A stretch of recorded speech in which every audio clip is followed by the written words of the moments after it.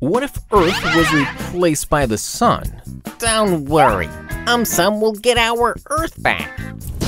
Oh, AumSum. Firstly, if Earth was replaced by the Sun, people living in cold places will definitely leave for a different planet. Secondly, if Earth was replaced by the Sun, other planets may move out. Sun might get very, very lonely. Thirdly, if Earth was replaced by the Sun, people who love to sleep might leave for a different planet. Fourthly, if Earth was replaced by the Sun, our beloved Moon might get tossed far, far away. Fifthly, if Earth was replaced by the Sun, there is no water on the Sun. We might have to jump to a different planet in order to take a bath. Lastly, if Earth was replaced by the Sun, all the mobile towers might get knocked off. People may be seen carrying landline phones on the streets.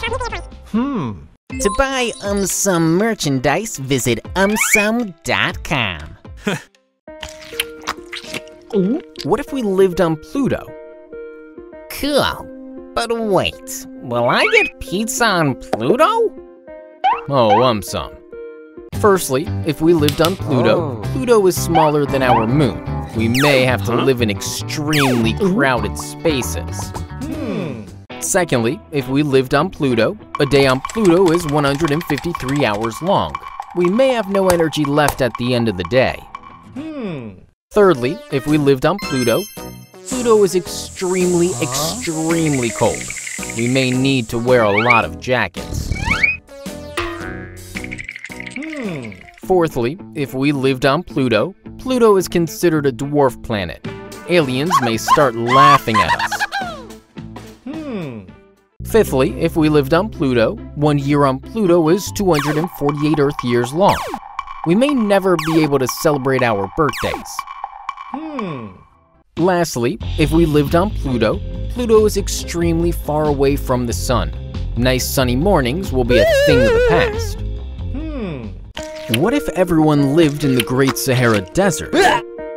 Cool. I love desserts. Oh, AumSum. Firstly, if everyone lived in the Sahara Desert, dust storms are common in deserts. Our houses may not last long.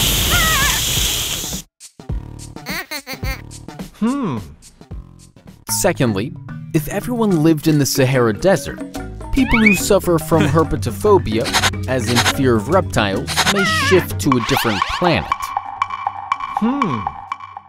Thirdly, if everyone lived in the Sahara Desert, day and night temperatures in deserts vary a lot.